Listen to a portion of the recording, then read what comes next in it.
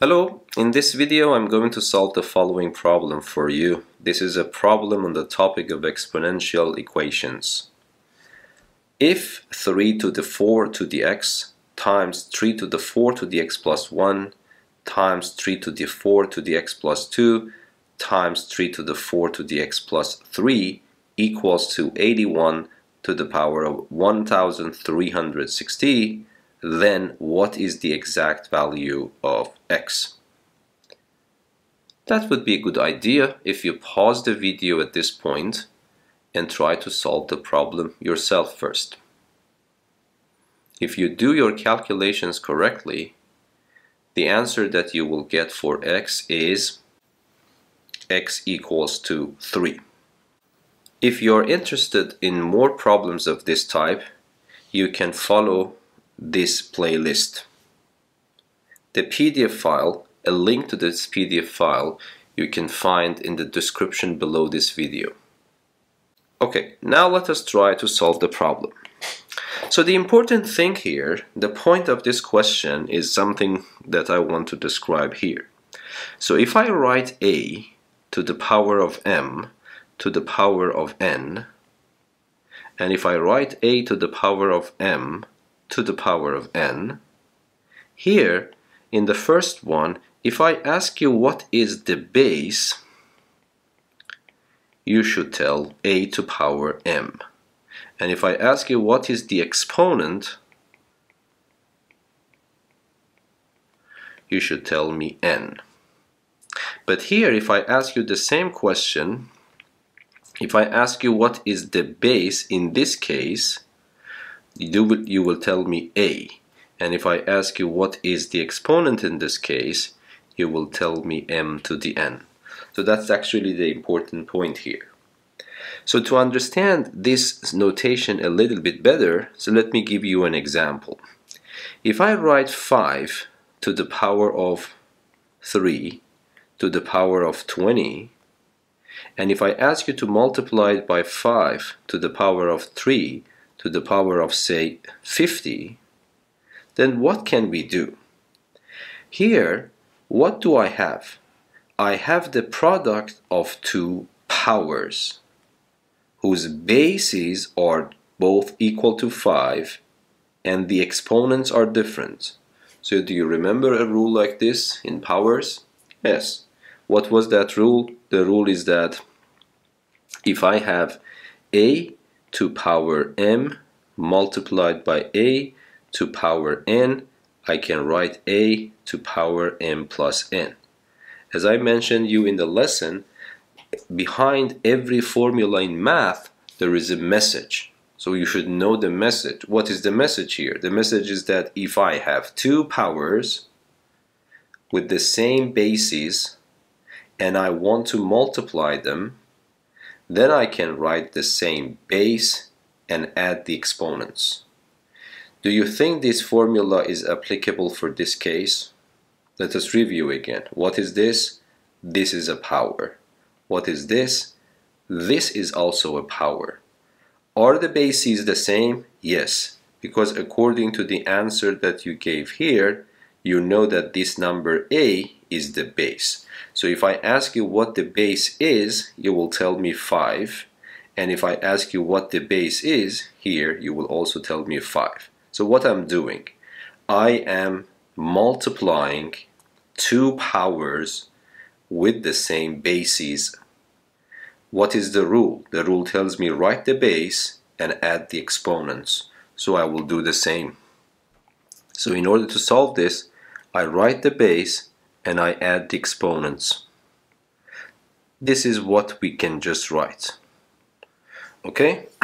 So if you have a good understanding of what I did for this example, then you can come back here and solve this problem. How? Because you see what I am doing here. I am multiplying a bunch of powers. Yes? But what is the base of this power? It is 3. What is the exponent? Is 4 to the x. This one. What is the base? Again 3. What is the exponent? 4 to the x plus 1. So this is indeed a power whose exponent is another power. Okay? And the same is true for this one, and the same is true for this one. So I am multiplying 4 powers with the base 3, the same base 3, and different exponents. So the left-hand side can be written simply as 1, 3. Then I have to add the exponents. The exponent of the first one is 4 to the x. The exponent of the second one is 4 to the x plus 1. The exponent of the third one is 4 to the x plus 2. And finally, the exponent of the last one is 4 to the x plus 3. And I copy and paste the right-hand side for the time being. 81 to the power of 1360. Okay, but now look, the exponent of it, try to visualize it in this way, okay? So try not to see this. So I don't know, let me for example clean it for you. Try not to see this and not to see this. What do you see?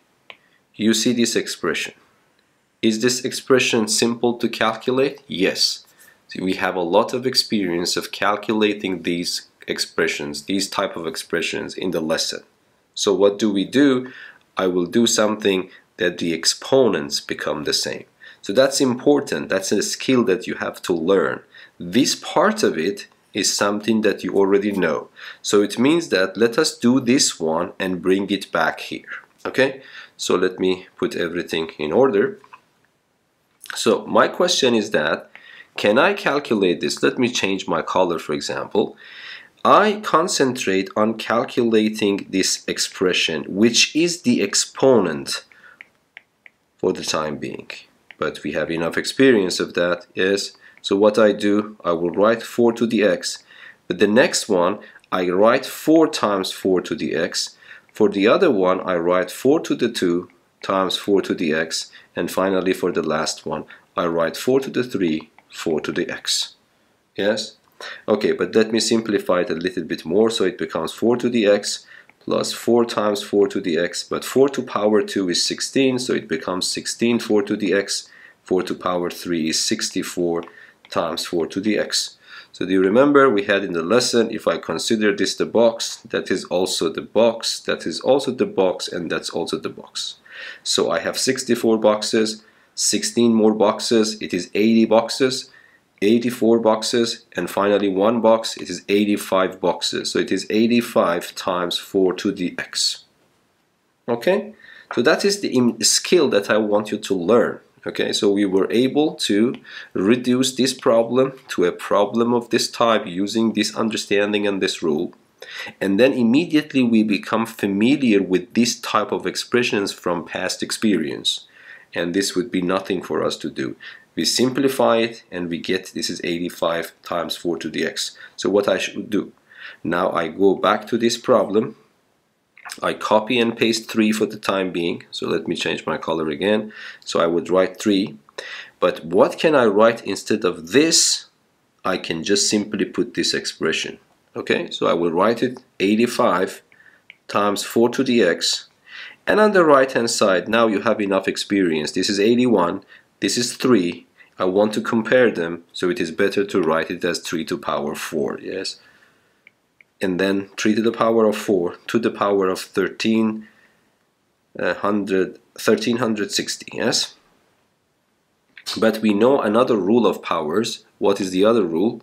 The other rule is that if I have a to the power of m, then to power n, I can write it as a to the power of m times n. So I will also do this, I should multiply them. But don't bother to multiply them really, you can just juxtapose them. For example, I can write 3 to the power of 85 times 4 to the x equals to 3 to the power of 4 times 1360. Now what do I have? I have one power on the left, I have one power on the right. The bases are the same and these powers are supposed to be equal. This cannot happen unless the exponent of the left-hand side and the exponent of the right-hand side be equal. So from here I can conclude that 85 times 4 to the x is equal to 4 times this number. But I divide everything by 85, so 4 to the x becomes 4 times this number.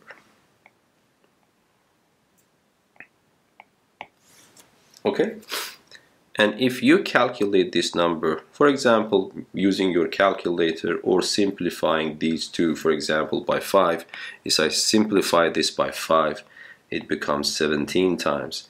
If I simplify this by 5, 1000 by 5 is 200, 300 by 5 is 60, so 260, and this is 12, so 272. Okay, and then of course 17 to 17 1 times, this to 17 16 times. Okay, so you don't need to bother yourself here, you can just calculate it using the calculator. Okay, so then what happens? 4 times 16 becomes 64. But what is 64? 64 is 4 to power 3, yes? Now look, 4 to power x is equal to 4 to power 3. So what is your x then? Your x is equal to 3 as the problem claimed. Okay? So, I hope that this video was useful for you. Until the next video, be safe and goodbye. Thank you.